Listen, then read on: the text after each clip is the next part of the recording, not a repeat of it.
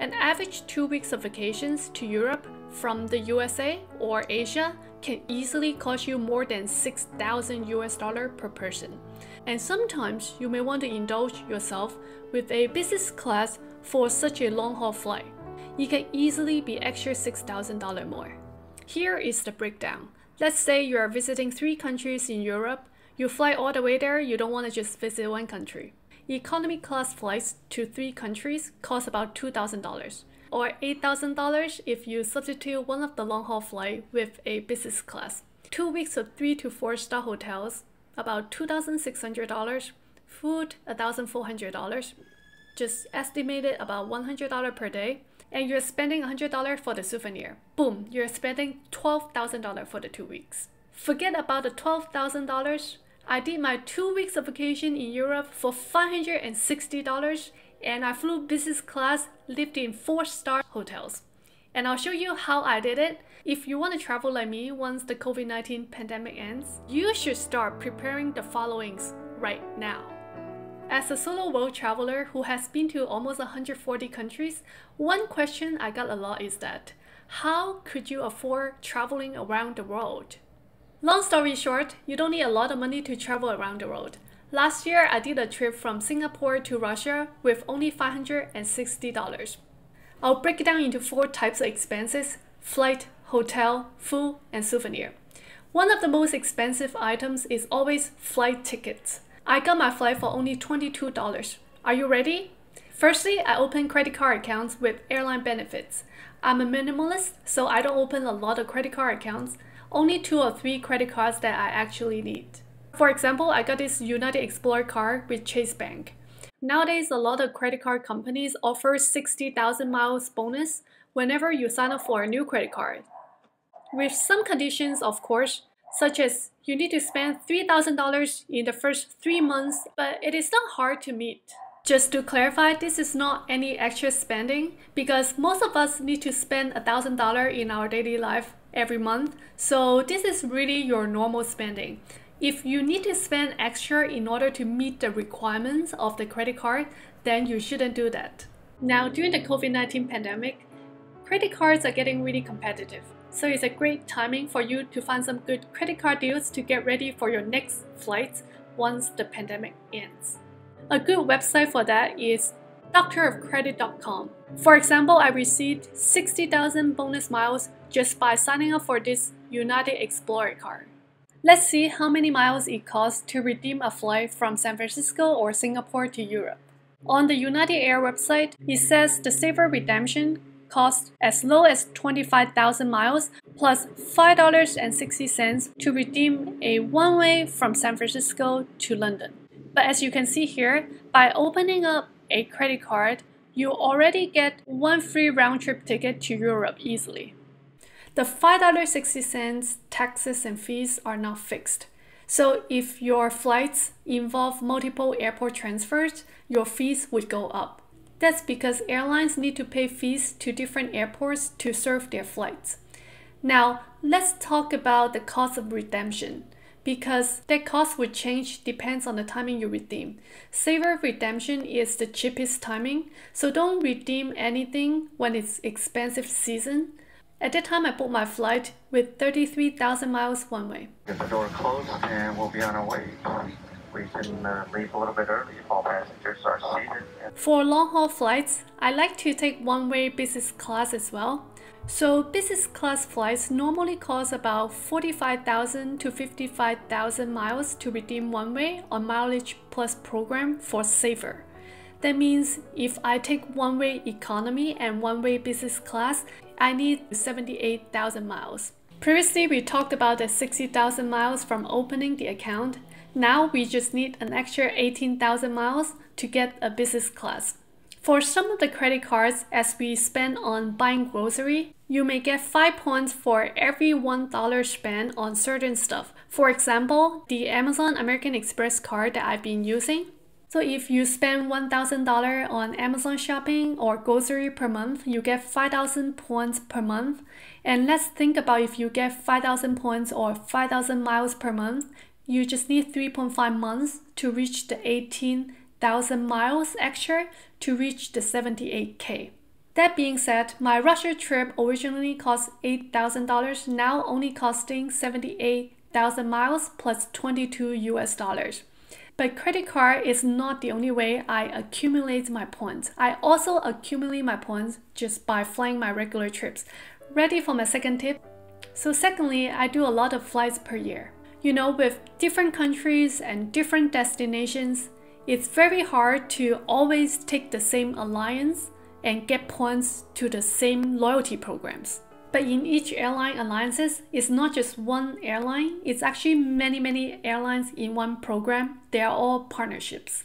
So for example, when I take my United flights, I can add my United points to the Singapore Airline KrisFlyer SQ program, or the other way around. When I take my Singapore Airline, I can also add points or miles into my United Mileage Plus program. Let's take my flight from Singapore to Bali, Indonesia. There are some direct flights with other airlines like Jetstar, which is actually a lot faster, only less than 3 hours flight. But they are not part of Star Alliance program, so I chose to take Garuda instead, which is a Star Alliance airline partner based in Indonesia. The pro is that it's much better services and food. I love the Indonesian food on Garuda flight. And of course, I get to earn points and miles into my Star Alliance program. But the con is that I would need to sit in the air for like 12 hours, more transfers and time consuming. Depends on what you're looking for. If I have the time, I don't mind a good flying experience in exchange for a longer route. Although one flight doesn't offer a lot of points, but as I travel more, the points actually accumulate fast. This is a good transition for me to talk about the next topic, which is on how I book my hotel. I did the same minimalist approach for my hotel booking as well. So in the past 10 years, I only have 2 loyalty programs for all of my hotel bookings for all my trips. One is Marriott Bonvoy, the other is hotels.com. I use Marriott Bonvoy for all the countries where Marriott chain hotels are operated, which is not hard to find because they operated in 130 countries total, which cover 2/3 of the world already.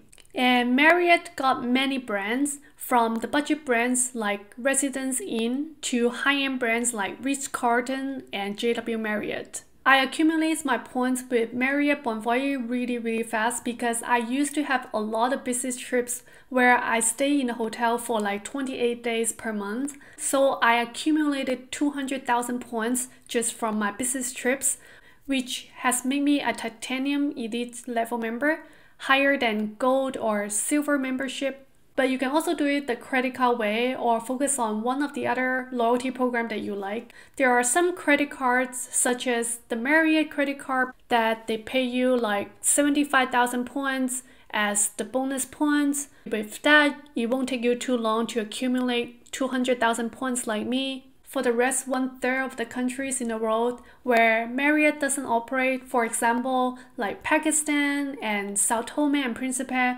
which is a small island in Africa, I use hotels.com. On hotels.com, I get 1 free night on every 10 nights I book with them. So by focusing my loyalty program efforts into 2 programs only, it allows me to accumulate my points faster to redeem my free hotel nights when I travel. So during my trip in Russia, I stay in Renaissance Hotel, which is one of the brands under Marriott Bonvoy, in Moscow and St. Petersburg, and I stay in the Marriott Hotel in Belarus for a total of 8 days. The redemption on Marriott Bonvoy program was 10,000 points to 15,000 points per night. Renaissance was 15,000 points and Sheraton was 10,000 points. That means it cost me a total of 100,000 points for me to stay in Russia and Belarus. And for Moldova, there's no Marriott hotel operating there, so I use my hotels.com to book 2 days. And I already accumulated 1 free night from my previous travel, so I redeemed 1 night free, and I just need to pay $104 for the 1 night stay in Moldova. Next, we talk about the food expenses during the travel because it's still a big expense. So one of the benefits staying in Marriott Hotel as a titanium member is that whenever there's a VIP lounge in the hotel, which provides free breakfast, free happy hours, free drinks throughout the day until 8 p.m. The free breakfast in the hotel is a buffet, which got a lot of food. So if you eat breakfast buffet at 10 a.m. until 11 a.m. for like an hour or two, you basically don't need to pay for your lunch because you're simply really full. And for happy hours, it usually runs from 5 p.m. to 7 or 8 p.m., where they provide a lot of food, more than just the happy hour appetizer food, so I treat it like my dinner as well. That means I spend $0 on food just by staying in Marriott. Oh, I forgot to mention that Marriott also provides free bottles of water, so I don't even need to pay for my water bottles during the day. But of course, I want to try like local food as well. I spent $50 eating at a very famous local restaurant in Moscow where they serve like caviar and all the good traditional Russian stuff, and another $30 on afternoon tea in a very famous cafe called White Rabbit where you can get a nice view of Moscow.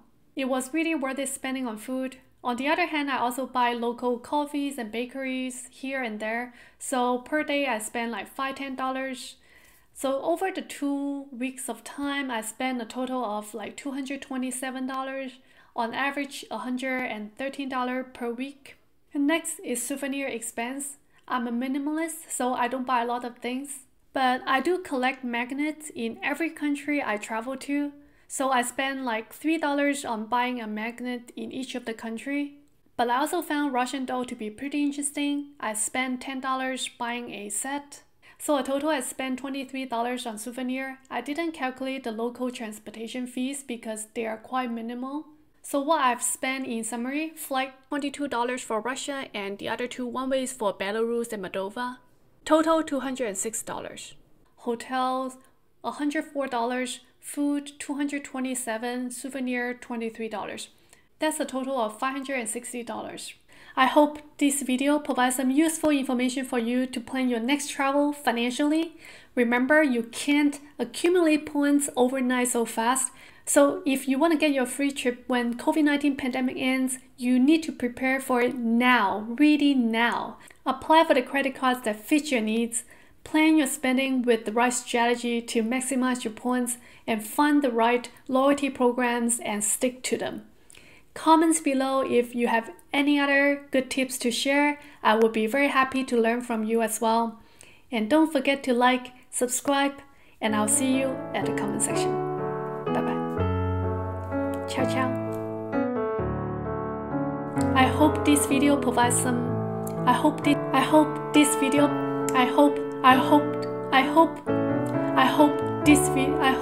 this video provides some useful information for you to plan your next trip.